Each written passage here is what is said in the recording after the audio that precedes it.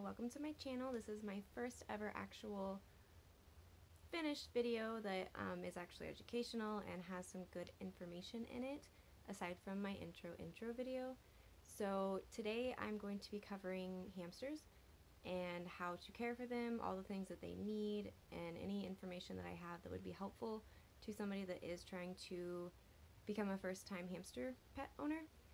So I have had, oh gosh, so many hamsters. Actually, I can't even think of how many right now, but I've had strictly Syrian hamsters. So the first thing that you want to do is decide actually what kind of hamster you want. Do you want a robo, a dwarf, a Syrian? There's a lot of different kinds, so just doing your research to know which type is going to be the right one for you is going to be definitely a benefit for you, because they are all different. They all have different personality traits, they all have different attributes, so it's something that you want to at least do your research on. I personally like Syrians because they are bigger, which is nice for me. The smaller ones tend to be a little bit more hyperactive in my opinion. They're not quite as easy to tame, and they haven't been something that I've ever been able to bond with. So Syrians are definitely the ones that I like and prefer better. They are solitary, so they cannot be housed with any other hamsters. They will fight. It can be fatal, so I would absolutely do not do that. The robos and the dwarf hamsters can live in colonies. In the wild, they kind of do that, so it is something that you can do. Is it something I would advise? That's a little iffy.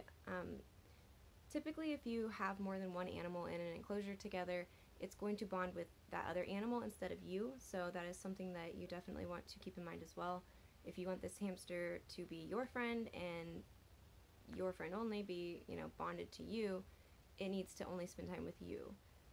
And also it helps to tame a little bit quicker, not so much aggression, because they aren't thinking that you're trying to step into their family.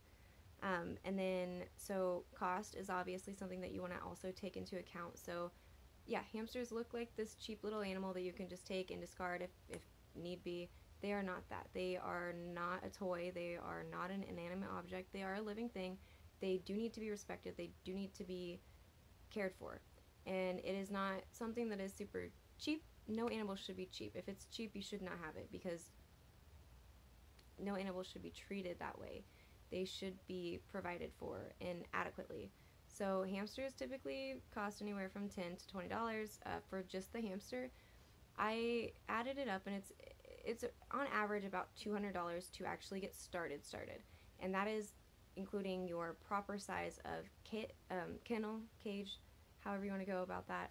I use tanks, which, aquariums. So those, I believe, give you a little bit more bang for your buck. You get more space for less money. They're easier to clean. You don't have bars that you have to wipe down. And they are also safer for the animals. They're not going to be doing bar biting. They're not going to escape. They're not going to get themselves caught between the bars.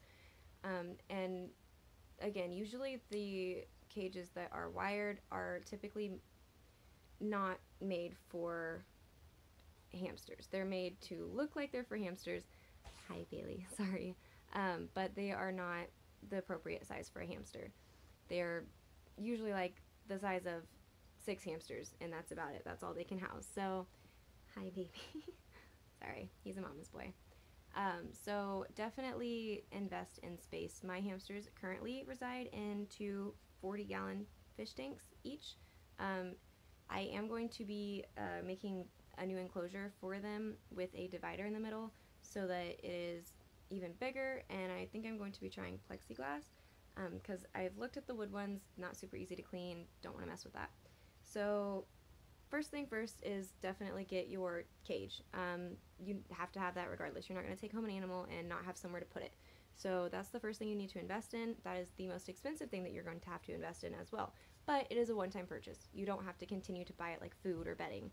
So it is a lot in the beginning, but when is it ever going to like break down?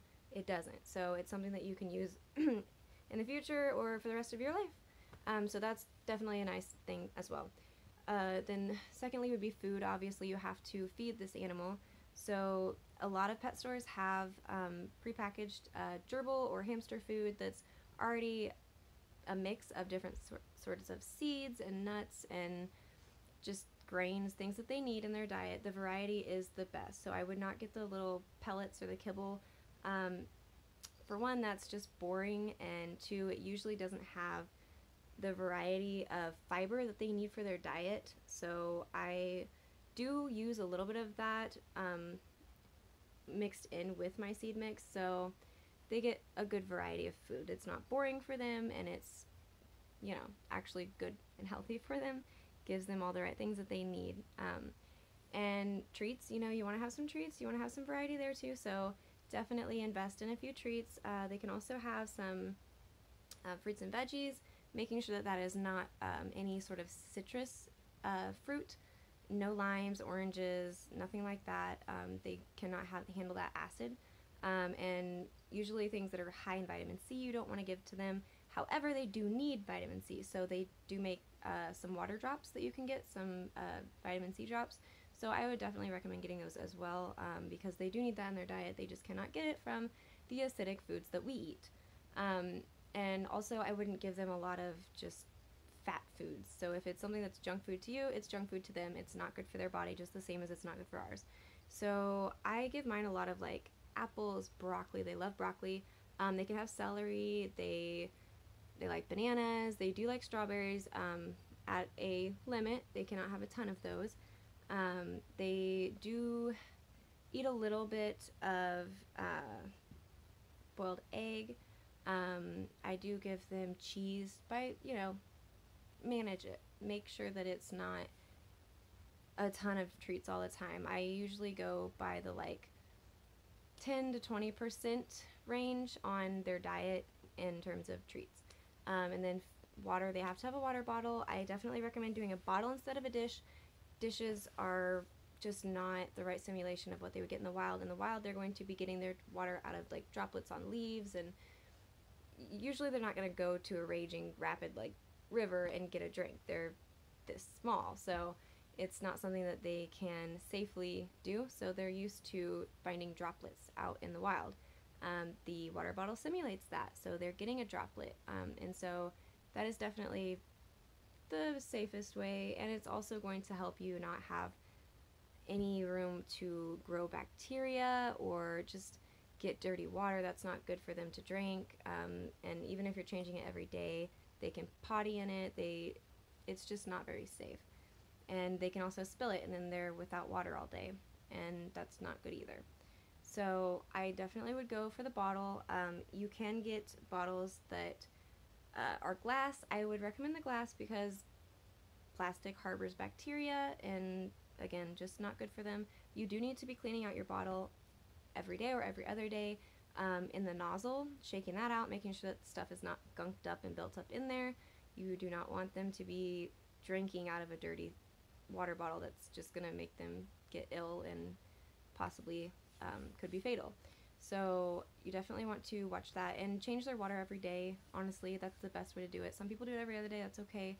They cannot sit there with one bottle of water that's stagnant water for a week, or more. That's not okay. I mean, you wouldn't drink a glass of water that's been sitting on the coffee table for 10 days. It's disgusting. It has grown bacteria, it has grown germs. There are things living in there, microorganisms that you cannot see, but your gut will feel. Same with hamsters. So, no bueno. Definitely make sure that you keep that clean, just like you would want. And then bedding. So bedding is huge. This is something that a lot of people are not educated on. A lot of people go straight to the wood because that is what is marketed most. It's the cheapest, most readily available. It is the worst thing you can give to your hamster. One, it is incredibly hard on their respiratory system. All of that dust is just not okay for them. They are tiny, tiny creatures. And two, anything that's not aspen is toxic. So pine, cedar, all of that stuff is not okay for them. The oils are really, really bad on their coat. It can cause them to bald. It can cause a lot of issues, and it can cause allergic reactions, and that's not comfortable either. And it doesn't absorb. It doesn't absorb the potty, so you're going to have potty sitting on top of it that is obviously odorous, so you're going to feel like you're changing it a lot more, which you are. So A, you're just spending the same amount of money as you would if you bought the right stuff. Personally, I use Katie Clean and Cozy. It's white. It's easy to see what quarter they've chosen to designate for their potty, and it lets me definitely see if there's anything growing in there, if there's bugs, if there's mites, which would never happen in my situation. But it's just the safest way to go about it. It's the easiest to clean, easiest to see, and it's comfortable for them. It's not cotton, so it's not going to get stuck in their cheek pouches, and it helps to absorb the odor. It helps to absorb the potty, so you're not going to have to clean it as often because you know where the potty's at, so you just get that corner. And then also it helps to keep them warm. They are very tiny creatures, again, so they cannot regulate the same amount of heat that we can. They need somewhere that they can kind of make a nest and keep them warm, and that's going to be definitely better than wood also. And you're going to save money in the long run. It looks like I mean, it's a big bag, but it expands like 5 times as big once you fluff it up, so even better. It lasts a really long time. And in terms of bedding and all of that stuff, cage cleaning is definitely something that you need to research, get your knowledge. You do not want to completely clean out their cage. That is really stressful for them, and they have no scent left in there of their own, so they're going to feel unfamiliar with the area, and it is going to just be really hard on them. Hamsters can get wet tail from stress. It's a intestinal bacteria issue that 9 times out of 10 is fatal, like that. So we don't want to stress the hamsters out. So don't clean the cage when the hamster's in the cage, and do not fully clean the hamster's cage ever. I typically do a spot clean once a week. I clean out their potty corner, and if there is a treat area that gets a little dirty, I clean that out as well. Anything that looks dirty, which is why I like the white. And then I leave all the rest of that in there and just add to it. I do a full clean once a month, and that's usually like 75% of the bedding comes out. I still leave what looks clean, usually about 25% of it, and then I add all the rest as new, mixing it in with that old so that it still smells like my hamster and he is not stressed out like he's never been here before. Hamsters have extremely poor eyesight, so they rely on their senses of hearing and smell. So smell is a huge, huge thing to them. Wash your hands before you hold your hamsters. If there's food or any other animal scent on them, they might be afraid, they might bite you, they might mistake you for food. So definitely they need to become acquainted with your scent and your sound, and go slow. Hamsters, again, have poor eyesight, so they are very jumpy. They do not see you approaching them, they do not see you about to pick them up, and that can cause stress and it can cause aggression. So just be slow, be understanding, know that this thing is the size of your palm, and adjust accordingly. So you want to make sure that your hamster has a little hideout or a hut or a igloo or something to sleep in that they feel safe and that they can hide under, so that they feel like nobody can see them and they feel comfortable enough and protected enough to sleep safely and happily and stress-free. You also want to make sure that your hamster has a wheel. They all need wheels. They run about 8 miles a day in the wild, so they need something to let out that energy. They need to do that. That is huge for their brain activity as well as their physical health. Make sure that you have the right size of wheel.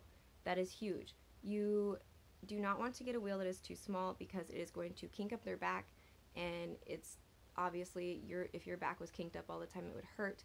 It would cause issues, and that can lead to aggression or lead to poor health, which can lead to early onset death. So it's something that you just want to just care, take the time, do your research, care. Hi, Bailey.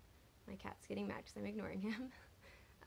And also get them a ball, again, the right size. Usually a Syrian hamster needs a ball and a wheel that are at least 8 inches. My play wheel is like 12 inches. It's very, very large. That's in their playpen, and then they have, I think, an 8-inch wheel in both of their cages, and their balls are, I think, an 8-inch as well. So gives them the right amount of space to where they can run still at a horizontal, and it's not hard on their spine. And then just toys. They have to have toys. They have to have stimulation. Just like anybody else, we need things to do, keep us busy.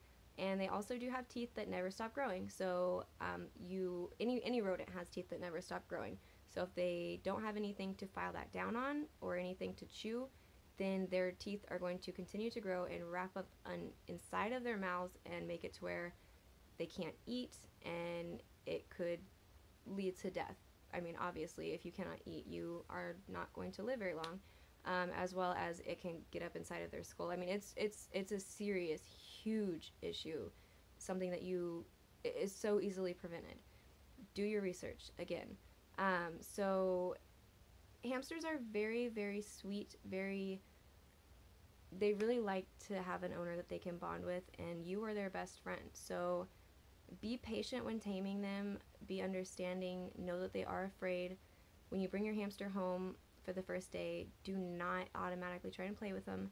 Have your cage and everything set up. Whenever you bring them home, you're going to let them out into that. Don't leave them in the case or anything like that. Just slowly just let them right into their cage. Everything needs to be set up so that it is not, just minimize the stress, because again, wet tail is an issue. Usually you get sent home with wet tail drops from any place that you're going to buy a hamster. If you do not buy them, please prevent rather than treat, because treatment 9 times out of 10 is not going to work in this case. So when you do get them home, let them out. They're going to hide immediately. They're going to go and hide. They're scared. They don't know where they are.